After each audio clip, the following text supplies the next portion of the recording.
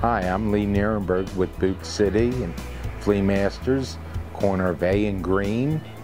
We've been here since the market opened. I've done everything imaginable in retail. After I got out of college, I went into food service, and I've been in the food service industry ever since, so I work 7 days a week.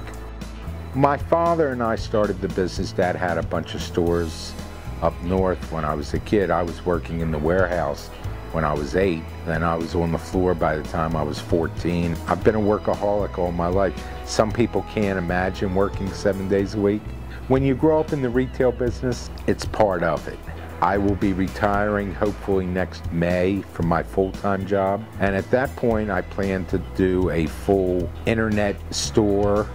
The big thing with retail is customer service. It's something that we've gotten away from in this country in a lot of scenarios. Sales back in the 60s, you treated your customer with respect, you serviced them, and you hope they'll be loyal and come back. This is what I was taught as a kid. I have 2 and 3 generations coming back to us. We take care of our customers and we save them money.